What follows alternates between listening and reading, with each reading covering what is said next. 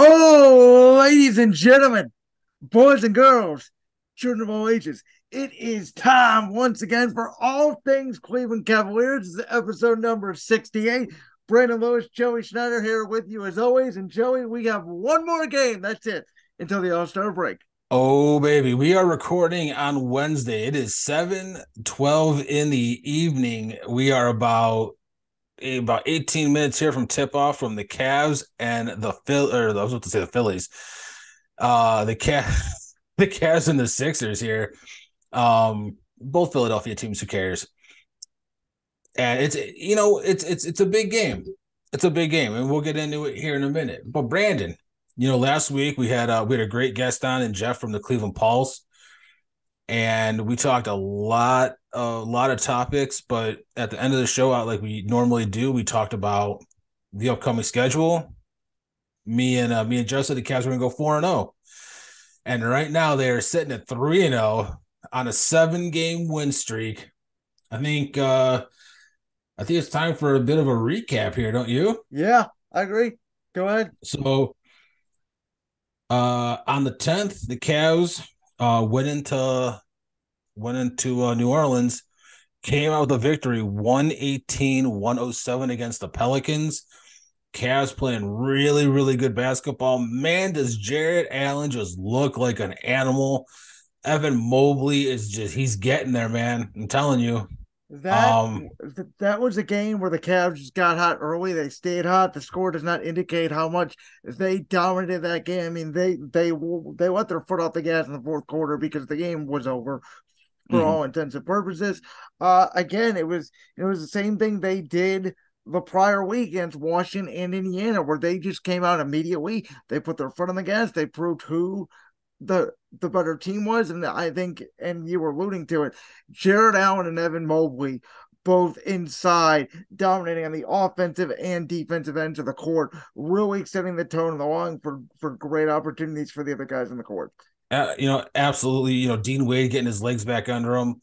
I know I believe he is a game time decision today. Ricky Rubio, I believe he has an illness. So, next time that we have we record ATC, we'll know whether or not he played. But Ricky Rubio getting his legs back under him, and he has been passing the ball absolutely phenomenal, shooting a three, just great. But that was a big win. That's a good team out in the West. They had Brandon Ingram back. They still didn't have Zion, but they had everyone except Zion, and the Cavs just really worked them the entire game, like you said. Never, pretty much never let the gas off until the fourth quarter when they knew the game was in hand. And God, I will say this: that game was a nationally televised game, and just like the game tonight, which is now nationally televised, it was supposed to be a 7 p.m. start, got moved to 7:30 because there is some importance on this game, and like I said, we will talk about it. But that was a nationally televised game, and if I had to hear any more about Trey Murphy, I was gonna break my TV. They didn't talk about how good. It seemed like they were not talking about how good the Cavs were playing, but how great the Pelicans were, even though they were getting killed the entire game. That, and let's face it, New Orleans, I mean, you mentioned it, right? They're still a good team, but since Zion's been out, obviously Ingram is back, but they have really fallen off a cliff a little bit. They've had a rough January, early February. They're not as scary as what they were a month ago.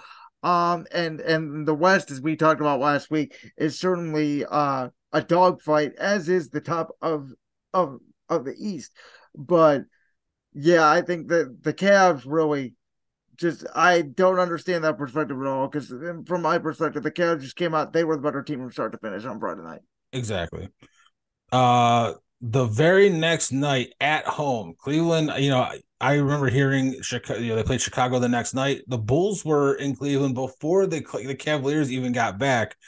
It was a home game, Chicago in Cleveland, and Cleveland picked up the win 97-89, a low scoring affair. That defense was definitely there. Another game that the Cavs pretty much had in hand from start to finish. Got a little dicey, I think. Was that the game? It was, No, or that was a Spurs game. They were trailing most of that game against Chicago. that's right. I believe they took the lead in the third quarter, right? Yeah, wait third Yeah. Okay. Okay. going into the fourth. And I know, the built-in excuse is already there about the back-to-back and the Cavs were tired, etc. I don't really care. The Cavs are flat out better than the Bulls. The Bulls are not a very good basketball team. You could tell that the Cavs were tired, which I think part of it is because of the fact that we still don't have a lot of contributions off the bench, and we're still playing guys in a blowout Yeah. against New Orleans, midway through the fourth quarter, which shouldn't be happening. So that would have been on the coaching side from my perspective. Regardless, though, they got the win, which they absolutely should. They played well in the fourth quarter, but it wasn't really a statement win. It wasn't really oh my god panic loss. It was more of like, yeah, the game happened, they won, move on to San Antonio type game. So for me, I'm sorry, I had my notes crossed on this one. It's that they couldn't get the lid off the rim until the second half, but this win to me was, I think, a little bit more important than it was to you, and because to me, this is one of those games where the Cavs earlier in the season, when we kept saying they have to learn to win. This is one of those games where they were tired, they were down, they came back, they took the lead, and then they never gave the lead back. Even though the Bulls kept charging, the Cavs wouldn't relinquish it. And that's the type of win the Cavs needed. You're dog tired. You're down. No one's gonna fault you for losing this game if it's close. And they were like, we're not even going to lose this game. They came back. They got the lead. They didn't let go of the lead even when the Bulls put on, really stepped on the gas, and they came out with a win. To me, that is a sign of a team that is growing, and it was a really good win in my book. It's a good point. The biggest appreciation I had of the whole night is the Cavs actually played their guys and nobody load managed on a back to back, which Yeah. is a rarity in today's game, and the Cavs have seen the courts all season long. Yeah, then the San Antonio Spurs came into Rocket Mortgage Fieldhouse, and the Cavs, that was a good game. 117-109 was the final. The Cavs got the victory, but the Spurs, the Cavs tend to struggle with those young teams that just have, nothing to lose, a lot to prove. And Donovan took a 40-point outing from Donovan Mitchell to get it done.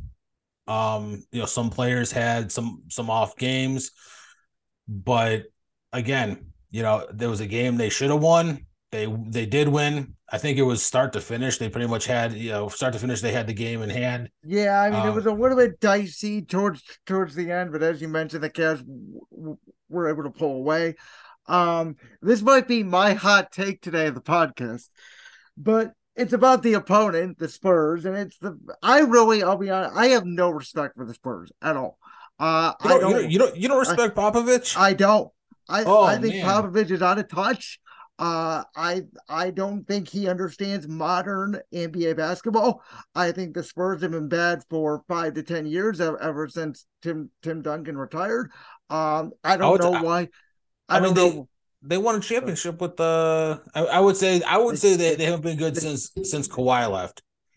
Okay, that's fair. But I mean, they have not been good in years. Greg Popovich feels like a stubborn old man who was sticking to his old school ways. To me, I barely don't even know why he's still in the NBA. I'll be honest with you. I feel like it's a young man's league. I think the Spurs are a really good basketball team, and outside of if they get free pick, and they really hit on it. I don't see any direction for this franchise. They tried to make DeMar DeRozan work with the Kawhi Leonard trade, did not happen. They bet at the bottom of the barrel, and for me, as you mentioned, as soon as Kawhi Leonard left, there has been no mystique, if you will, among the once great almighty San Antonio Spurs. And so I wanted the Cavs to completely wipe the Spurs off the floor. It happened for about 2 quarters, then they let the Spurs come back, then the Cavs were able to take care of business. But again, from my perspective of the game, they just took care of business and are getting ready for this game tonight against Philly. What happens if the Spurs get Wembanyama? Now that's a game changer. But again, it's like Popovich has been in the league now. I think they said he's been in the league for 27 years, which is older than I've been alive. So you're a young buck. I'm wondering, man, we've seen the evolution of sports and in the NBA in particular over the last 10 years. And it feels like some of these old school minded, tough, ingrained defensive franchises. Some points this year, it's kind of felt like the Cavs have been that way, where it's been all about defense. They're not scoring, and it's tough and mindless and playing all of these guys. Thibodeau reminds me a lot of that with the Knicks as well. And to me, there's a ceiling on it. I don't like it. I don't think it's embracing the new game. And to me, the cream rises to the crop, and the Cavs took care of a really bad basketball team, in my opinion, Monday night. I agree with you 100%, except on the entire Popovich thing. I love Pop. I think that he's a great coach. I think that when he gets some players that he can really coach up, someone like on that team like Keldon Johnson on any other team is probably a 6-man, and on the Spurs, he's young. He's a true small forward, and he's averaging 20 plus points a game. I mean, he could do everything, and a lot of that is coaching and is Popovich. He did the same thing with Kawhi. Duncan. I think he had Robinson there for a little bit. Duncan and Robinson, the Twin Towers won the championship in '99. Yeah. Tony Parker, of course, the 2007 NBA Finals MVP. Manu Ginobili. So yeah, the Spurs had their day, but again, they did. But how good are some of those players on a team with lesser coaches? I think they're still as good. That's just me. I don't. I think Popovich is a great coach, and I think that he will get there again when he gets some players that want to learn from one of the best. Okay, that's fair. But we will agree to disagree on that when we're very few. I really want to talk about this Philly game, but we got to talk about something here in the meantime. I'm going to try not to be long-winded on this one. I am really liking what I'm seeing from Evan Mobley and from Isaac Okoro. We've talked about this almost every podcast for, I want to say, the last 4 podcasts now. It seems like Mobley's starting to find his groove, starting to get a little more comfortable. You could still see where he's a little apprehensive when it comes to some shots that maybe he should take. Even if he misses, take the shot. You're wide open. You can hit it. I think that the team's trying to let him know, take the shot, man. Okay, if you miss it, it's just one possession. And Okoro, he's a guy. He's only 22. We over the past year and a half since we've been going 68 episodes, we've had good things to say. We've absolutely tore into him as well, and it's come out of a place of understanding that he wasn't reaching his potential, and now seeing him where he's at when he fires up a 3, I actually expect it to go in. The last time I remember I said not many episodes ago. Yeah. Earlier, don't take a free. Earlier in the year, never take a 3 in winning time. And now if he's open, take it, because I have faith that ball is going in. And his defense has gotten even better. I mean, we have the number 1 defense in the league. So I'm really happy with those guys. Really happy with the Cavs team. And the Cavs have made an addition. Yes, they have. Without making a trade. The Cavs have Yep. brought back Danny Green, who is most known for his dancing abilities with LeBron and not playing. He then went around the NBA to a bunch of teams. He is an NBA champion. He is a true 3-and-D wing. He's a little up there in age now, but he is still going to be able to get the job done, I think. So, from my perspective on this move, I think that this is a great example of a really no risk, potential high reward type move from the Cavs. This is what good teams do. This is what playoff teams do. We see it every year at the trade deadline, where teams who are unable to make a move at the deadline look to the buyout market and try to make an addition. I think that this goes one or two ways, and I don't think that there's really any in between. I think that there's a way where Danny Green either comes off the bench, or if there's an injury, he can still start. And I think he really does provide a great spark, a true, as Joey just mentioned, a true 3-and-D type player. And a true veteran leader who, again, is a two-time NBA champion, once with the almighty Greg Popovich and the San Antonio Spurs in 2014, and then once with the Lakers in the bubble in 2020. But I also think there is another part where maybe it's just maybe Danny doesn't have it anymore. Maybe he's over the hill. Maybe he is washed, and he's not the Danny Green that we all think he can be, and he just doesn't produce, which is okay, because then he can just sit on the bench and be a cheerleader next to Kevin Love and Robin Lopez. So it's no hurt, no foul. I think him coming off the bench and being that guy, almost in the role that Okoro is in the starting lineup, where he just sort of stands there and the corner three, and Rubio kind of deliver him the ball, and he can knock down shots, and give again that bench some much needed production, because I think it was midway through I can't recall if it was the Chicago game or the San Antonio game. I believe it was the Chicago game. It was a Chicago game. But at one point in that game, Jetty Osman was the only person scoring, and he had like 4 points, and that was the only bench production. I mean, I think we only had, I think, four Yeah. total bench points that entire game. Yeah, and it was all Jetty. And So it just they just couldn't. I mean, everyone was missing threes from starting lineup to the bench. No one was able to hit those threes, and that's the big men won us that game that night. yeah, they did again. And it's a little bit scary. Because again, if Danny cannot help you off the bench, I think the Cavs, and we talked about this with Jeff last week, we both agree now the Cavs are without a doubt a top four, potentially top three seed in the Eastern Conference come spring, come playoff time. But I know in the NBA playoffs, right? It's all about the stars. It's all about the talent you have. But even the great championship teams have depth. And if the Cavs have to continuously play their guys, we've talked about this, 38, 39, 40 minutes a game, that's not going to equate to winning time in the postseason. Yeah, I agree with you. I do. I don't see any scenario where Danny Green is starting at all. I think that unless Jetty and Okoro and LeVert are all hurt, Okay. he is just 100% a bench player. But I think I don't need him to score 15 points. I don't even need him to be a LeVert.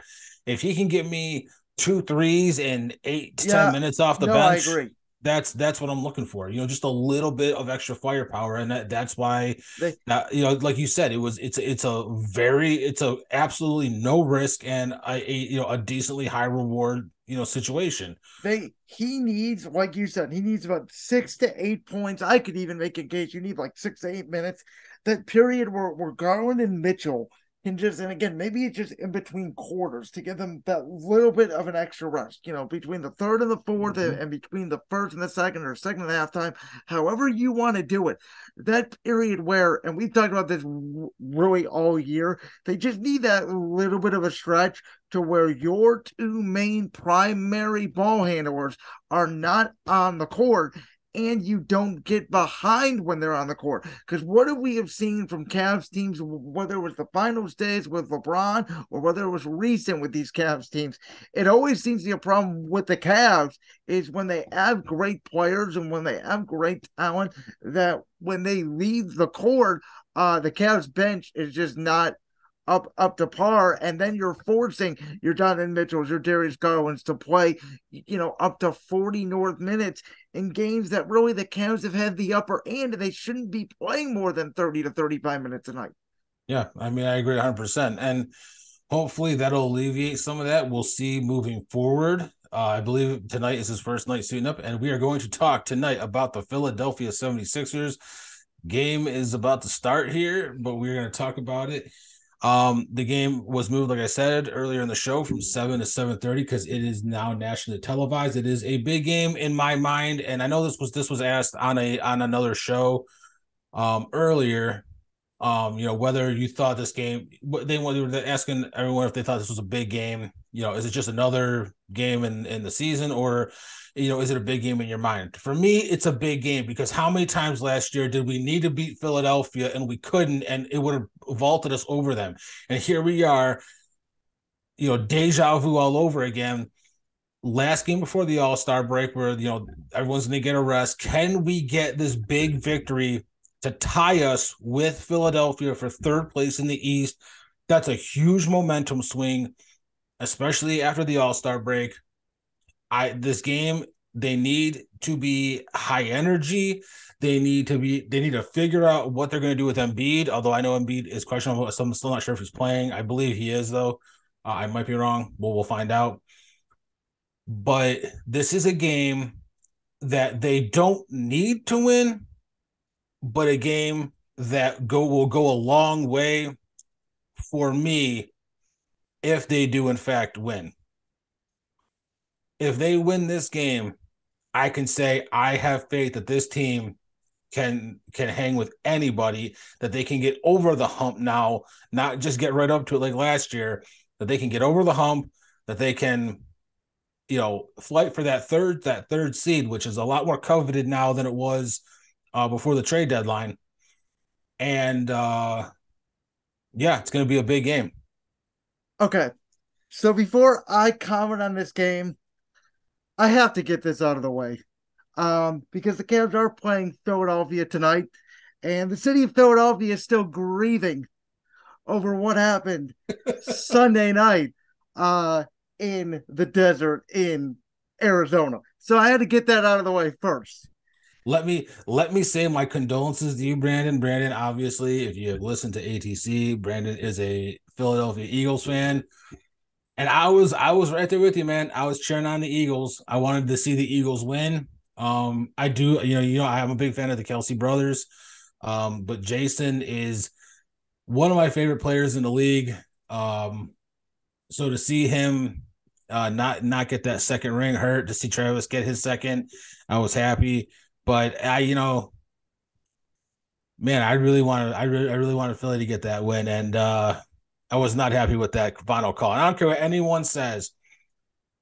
This is a bad. Obviously, this is a Cavs show, but I'm going to say this real quick about football. If you're going to call that, if that's going to be a penalty, that defensive holding, that happens almost every single freaking play, and you're going to call it in the most clutch moment of the game, to me is ridiculous. I don't want to hear anyone else's thoughts on it. This is not an open-ended conversation. This is just me and my thoughts. And I think that, congratulations to the Chiefs, except Juju Smith-Schuster, because I cannot stand you. And, congratulations to the Eagles. You guys played a heck of a game. One of the best games I've seen in a long time. Too bad the rest took it out of the hands of the players. And I'm sure we will be seeing both teams there again, in the not too distant future. Hopefully the Browns can somehow find a way, but I'm not getting my hopes up. Joey, I'm glad you brought that up because my prediction tonight is the Cavs are going to get a benefit of a call at the free throw line at the end of the game. They're going to win by one in Philadelphia, and Philadelphia is going to go back crazy because they got screwed over by the refs again. Okay, no, seriously. The script is in. Yeah. About this game. So I thought a lot about this, and I understand to a certain extent, and I agree to a certain extent of what you said. However, for me, this game is not as important to me because of a little bit of what you said is I believe at this point now, with Miami not being as good as everybody thought that they were going to be this year, Brooklyn is now completely out of the way. And the Cavs, for the most part, have gotten through the gauntlet of their schedule. They have, not an easy, but a relatively not as difficult task as what they had last year when it was a complete gauntlet of a schedule to end the season. And the Cavs have made additions this year, such as Donovan Mitchell. Because of those reasons, I believe sitting here right now, today, as these standings hit, there is no way, I'm going on record right now, there is no way in hell, win or lose this game tonight, the Cavs do not finish as a top 4 seed in the Eastern Conference. They are going to be somewhere in that top 4. So it depends on what matchup you want in the first round. You're probably going to get Miami. So in the second round, obviously, with Milwaukee and Boston very tight up in that Eastern Conference, who would you rather play essentially? And we'll get to that, see that more down the line between Boston and Milwaukee in a second round series. But for me, this is more of, can the Cavs play well? If they get blown out again, I think there are some concerns. But even if they do, there is a good chance. I know they have Denver and Atlanta right after the All-Star break, but it is also the NBA regular season. We have seen the regular season in the NBA almost not matter as much, and home court advantage not matter as much in recent years, as we talked about, as much as team chemistry and just good overall basketball team is concerned. So it's more of me being more confident that win or lose, this isn't going to affect the Cavs' long season term. And that's why, for me, if this was, late April and you got a game or two between you and the Sixers for this seed, could you look back at it and say, oh, yeah, this was the deciding factor? Sure. But unless, you're playing the last game of the year and you're a game back and this is for that seed, I don't think it's that big of a deal. I understand why ESPN flexed the game, because obviously Brooklyn has no real, superstar attraction now outside of Ben Simmons. And Miami hasn't been as good, which is why I think the Cavs and Sixers got flexed into that spot. But I don't think it's necessarily hey, it's a panic, it's the wall type of situation if the Cavs lose this game, because I think the East now is more open than what it was at the beginning of the season. So the Cavs have one of the easiest remaining schedules after the All-Star break. Mm-hmm. But like I said, this game to me is just, we lost 4 times, I think. Was it 4? I believe we lost 4 times. I believe it was 4, because we played 3 this year. So we lost 4 times to the Sixers last year. I think 3 of them were games where if we would have beaten them, we would have vaulted them in the standings, and we never did. And 2 of them we could have won easily. Right. So for me, the game has meaning because it's a chance to vault the Sixers, which we could not do last year. We could not get ahead of them. And if we can do that this year, it shows me that we are a different team this year than we were last year. We obviously know this already, but when you're going up against another team that is a contender and you can vault them in the standings, that puts you in a better place, obviously. And I think that a win tonight just is going to be that much more of a propelling the team forward through the All-Star break and giving them that much confidence when they come back. But speaking of the All-Star game, we got to give a huge shout out one more time to one of the East's starting shooting guard, Donovan Mitchell. This is his 4th All-Star game, first time starting, 100% deserves it. When we found out that we got Donovan Mitchell, we went absolutely nuts, had a huge celebratory show, and I almost missed it. I think it was like the week before I left for vacation. I think it was the week you came back. No, it was the week you came back, I think. Yeah, it was one of the 2. I know, I wasn't 100% sure if I was going to be able to do the show or not, and luckily I was.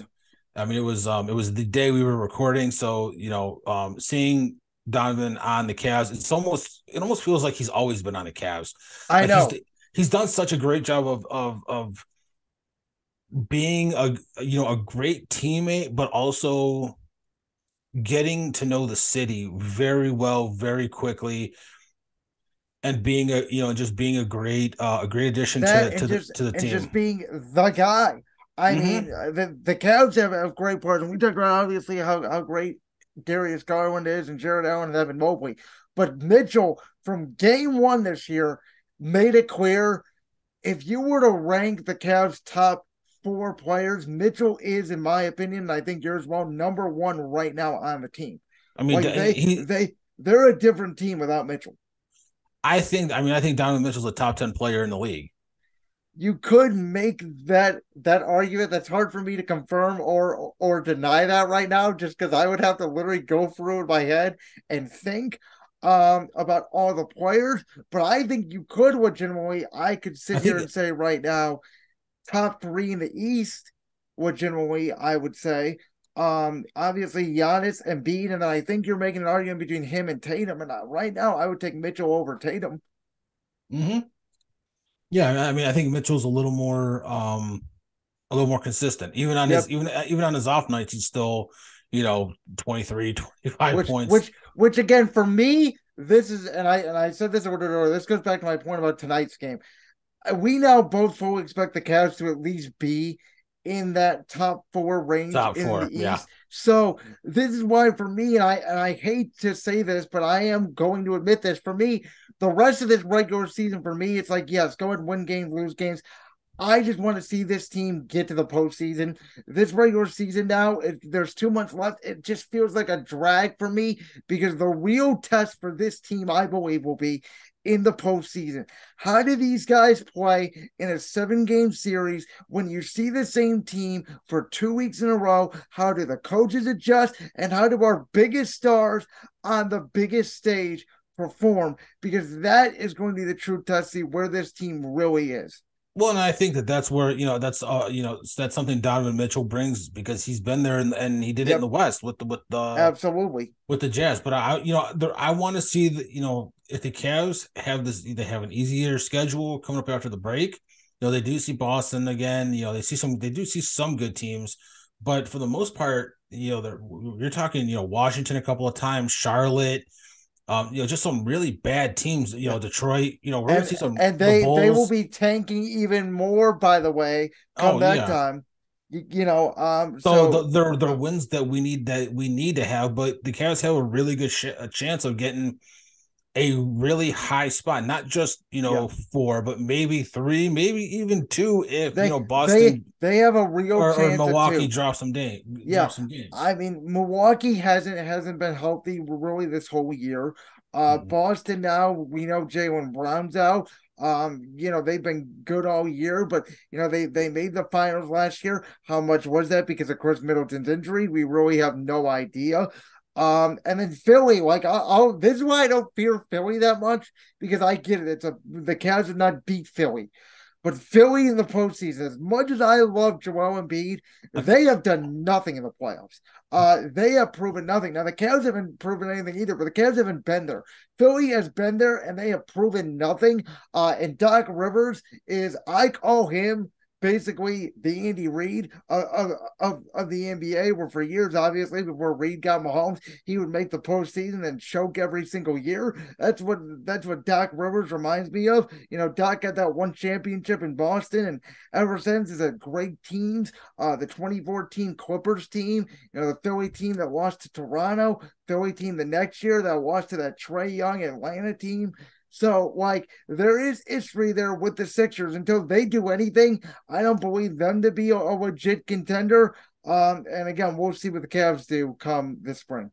Real quick note: Embiid is playing tonight, Yep. so that will be it's going to be a good game. Brandon, All-Star break. I don't know. I think we'll have a show next week, just kind of detailing the back end of the schedule. And We'll go getting we'll go getting with ready we'll for the go with back some half, and you know, we'll go with something to talk about. We always do. talking about the disaster that will probably be NBA All-Star Weekend. I think that's where you are about to get at. And I have said I this, I said this last year. And everybody in ATC knows this by now. I don't give a bleep about All-Star Weekend. I really don't. Evan Mobley's in the skills competition. Great. Go do it, Evan Mobley. As long as you don't get hurt, have fun. I don't he care if you win. I not don't the care if you skill, lose. not the skills, the rising Oh, stars. the Rising Stars. My bad on that. My apologies on that. Again, it just like Joey made a minor error at the beginning of the show. It's my turn to make it even bigger error now. But nonetheless, Mobley, go great. Have fun at it. As long as you get hurt, that's all I Don't, care about. as long as you don't get hurt. Yeah. Yeah. Donovan Mitchell declined the 3-point invitation, which I'm totally okay with. I wouldn't even care if he decided to not play in the game. Well, he is. As He's definitely which playing. which he is, but again, as long as these guys don't get hurt, we're okay with it. The dunk contest, it's pretty much Oh my great. God, is it so bad? It's There's like two players who I had to look up who they I were. know. I'm like, it's guys you don't even know. 3-point contest has some good names, It but does, and I it did, mean, and it did last year. Here's my thing, real quick, Brandon. On the All Star Weekend, I used to look forward to it. Now I don't care. I do enjoy watching the actual game because it's really just the players putting on a show for the crowd. No one plays defense. Everyone's just dunking all over. Last year's game was extremely fun. Steph yeah, Curry just bombing threes from all over. And I thought the All-Star game itself is just it's entertaining, but everything else, the skills challenge, the 3-point, the dunk, especially dunk contest now, you can't get a big name in there if you offered them. And I think they have offered guys $1 million and they decline. yet I guarantee it, the arena's sold out and tickets are selling and food's going to be, all that merchandise and concession, all that. Like some people just eat it up. And, I said the same thing about it's almost the same thing as like preseason, right? Where it's like, no one really cares about it, but people still go and pay their money and give all this and buy tickets and, Well, it's preseason, revenue for the league. right? So But preseason is different because you still get to see some of the better players play for without what, a having to. quarter, maybe? I mean, But without having to pay full price for a ticket. sometimes they're still full price. I'm not during preseason. You can go to. I've had people offer me preseason like preseason for like $5. Yeah, because they're giving them away. Right, but but a game during the season, here you want to go to the game? Sure, how much per ticket? $250. Where are Yeah, they? really. Your Es- backs, your backs, especially especially your backs now, against the wall. Up especially in the now with top. Spider. Yeah. Oh, But Brandon, everyone knows our disdain for the All-Star weekend. Hopefully, the Cavs can pull out the win tonight against Philadelphia and be tied for the third seed going into the All-Star break. We'll be back next week talking all things we Cavs, will. baby. The first game back, I believe, is against the Denver Nuggets, and they have a MVP type candidate in Nikola Jokic, obviously, who I still cannot figure out how the dude puts up 30 points a game and cannot jump 1 millimeter off the floor. It baffles me, it rattles me, and we will get a chance to see it firsthand next Thursday night. And I cannot wait. Brandon, good show. Always a pleasure. And there's only one thing left to do. That is to let him know.